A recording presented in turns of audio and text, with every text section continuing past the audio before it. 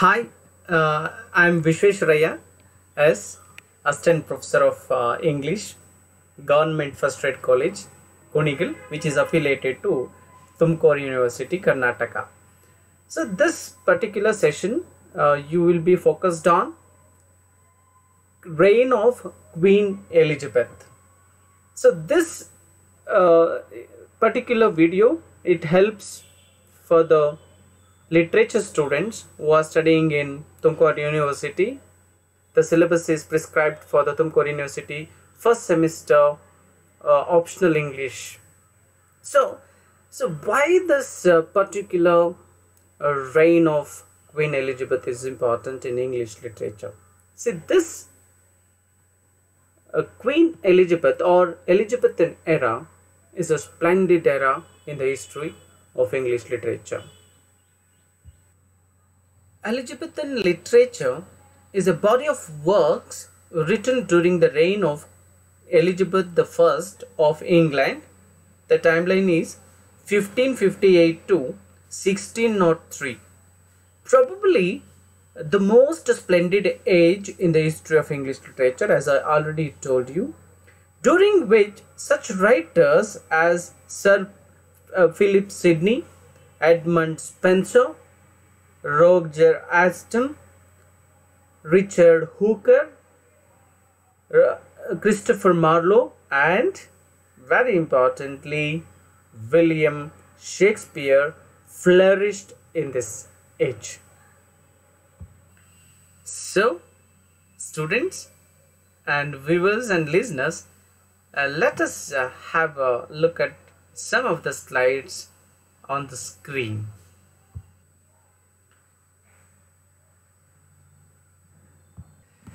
Yes, so look at here on the slide. We find that the title of the slide is Reign of Queen Elizabeth. As I already told you, it is a prescribed syllabus for first optional English first year BA who are studying in Tumkur University. So this helps the students to locate the Elizabethan era, right? Okay, see, we see that here. Learning outcome.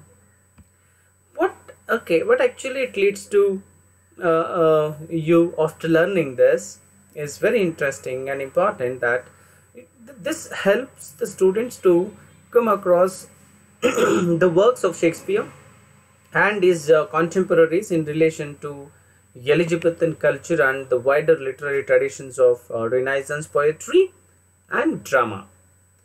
So, and also it helps the students to familiarize themselves with the variety of information from the Elizabethan age. So, and also students, you just learn to identify some key aspects of Elizabethan era. Okay. Yeah. In English literature, we call it as Elizabethan age or Renaissance. This timeline is 1558 to 1603. So this era or age or this English literary Renaissance consists of 4 subjects, that is the Elizabethan age, the Jacobean age, the Carolingian age, the Commonwealth period. So this reign of Elizabeth I of England 1558 to 1603. So we I told you that it's a splendid age in the history of English literature, and also this age is the name given to the time when Queen Elizabeth I ruled England. So this age or Elizabethan age, we saw that the flourishing of poetry, especially the sonnet, the Spenserian stanza, dramatic blank verse, and many more in the genre of poetry. So this particular age or this particular Elizabethan age is a golden age of drama. We just see that the plays, especially the plays of Shakespeare, contributed to this world literature is marvelously and famously as taken consideration. So we just see that this also again inspired a wide variety of splendid prose form also here. So we say that from historical chronicles, versions of holy scriptures, pamphlets, and literary criticism to the first English novels. So we can just say that here the Elizabethan age flourished poetry form, plays, and prose as well. So these are the genres I've focused more in this particular era. So famous writers of this Elizabethan age. So very interestingly, so I just read out some of the names, and also you can just see on this, or you can just look at on the slide. Sir Philip Sidney, Edmund Spenser, Roger Ascham, Richard Hooker, Christopher Marlowe, and William Shakespeare. The most famous writers of this Elizabethan age is probably, as I told you, that is probably William Shakespeare.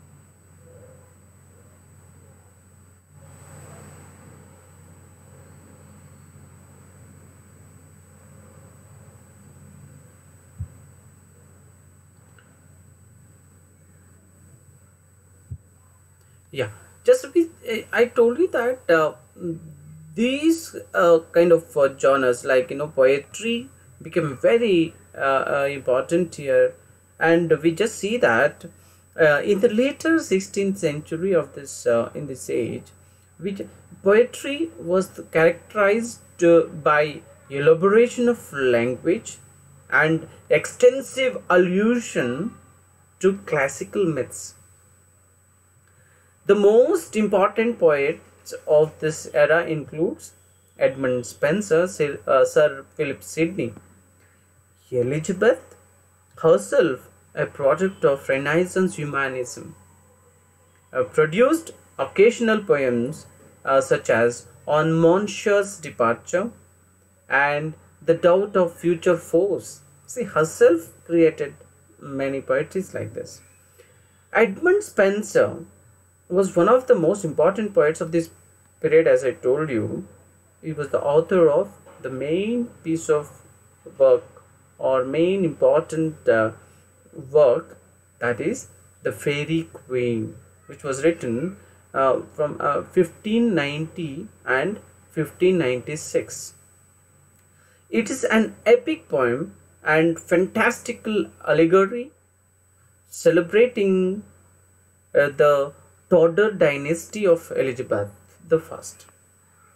So another major figure or the poet, Sir Philip Sidney, was an English poet, courtier and soldier, and is remembered as one of the most prominent figure of Elizabethan age.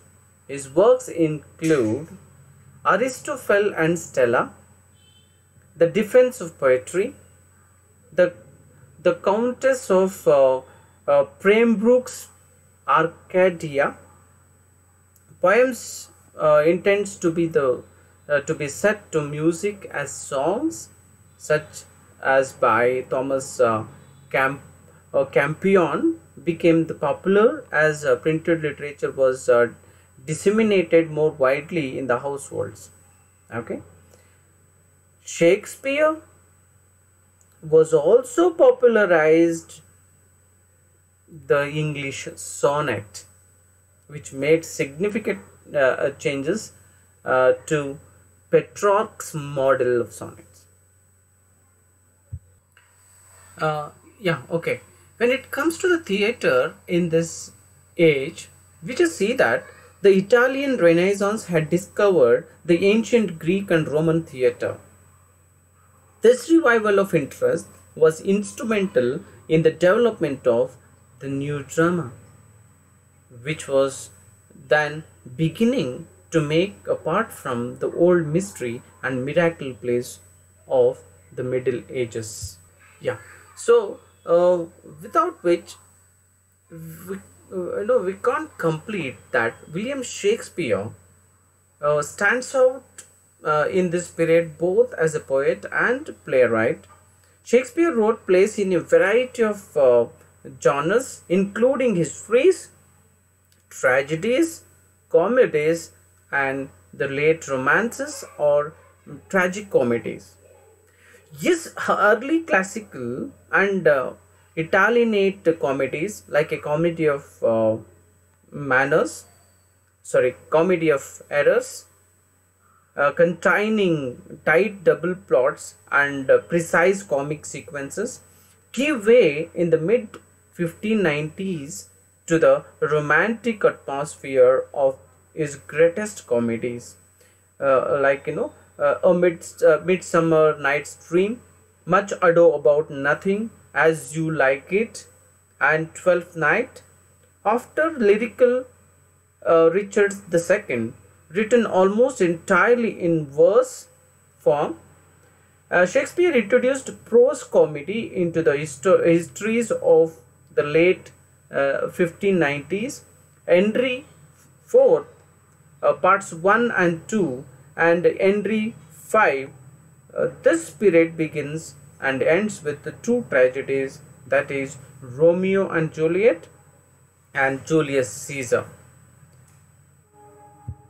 So we can just say that here Shakespeare's career continued into the Jacobean period also, and in the early 17th century Shakespeare wrote many plays, as you know that. So I'll be focused more on Shakespeare in the next session also. So by saying this particular session highlights that Elizabethan age is contributed a lot to the English literature. So we can say that very important. Students, listeners and viewers, just focus here that Elizabethan age is very important age in English literature. So thank you by saying this. So you will be having some of the MCQs also. So just you can just look at on the screen, you can just view there. That is right. What is the meaning of Renaissance? Just you can just think of that. Renaissance first came to the dash, where, which place, like that. Which country is known as dawn of Renaissance?